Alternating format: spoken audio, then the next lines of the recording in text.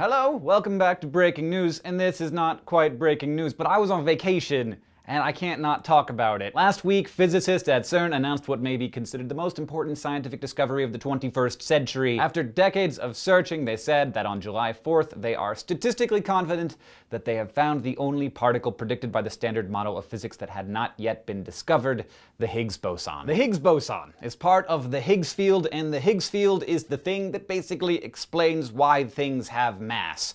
Without the Higgs field, there would be a lot of nothingness in the universe. Technically, it's a gauge boson, in a sense an indicator for the Higgs field, a theoretical fog of particles that permeates the universe. Physicists have for a long time been pretty confused about why some things are heavier than other things, like why a top quark is much more massive than an electron. Well, the Higgs field explains that. Some particles just interact with that field more than others, and some particles, like photons, don't interact with it at all, and that's why they're always flying around at the speed of light. Gauge bosons generally exist as virtual particles which can't be observed the same way as the particles that we're familiar with. So physicists use particle colliders to generate enough energy for them to sort of wink into existence. Once they appear, their mass can be detected, and after analyzing 800 trillion collisions over the past 2 years, CERN detected a boson with a mass of around 125.3 billion electron volts that they think is our guy. Director Rolf Hoyer described it in his announcement as a new boson that's consistent with the Higgs. Physicist Rob Roser at Fermilab in Illinois was among the first to hear the news. I asked him about this momentous discovery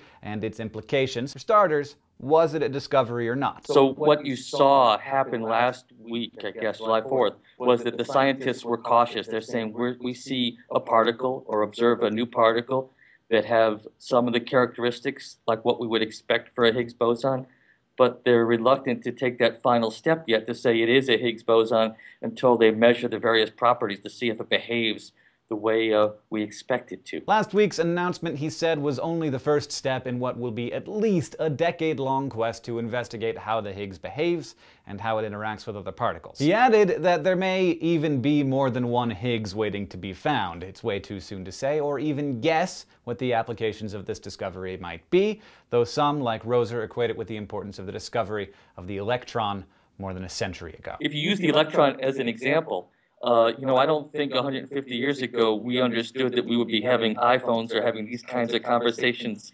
over the internet that you and I are with the discovery of the electron.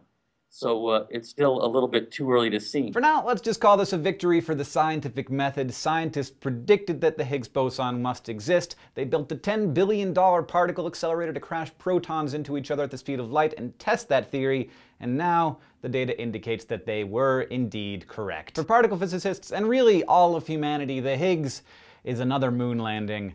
But remember, above all, just stop calling it the God particle, please. Thanks for watching this episode of SciShow. Not quite breaking news. I apologize that I wasn't in the office for the actual breaking of the announcement. I was pretty angry when I heard about it, to be honest. If you want to catch the news as it really truly breaks, you can follow us on Facebook or Twitter, and we'll see you next time.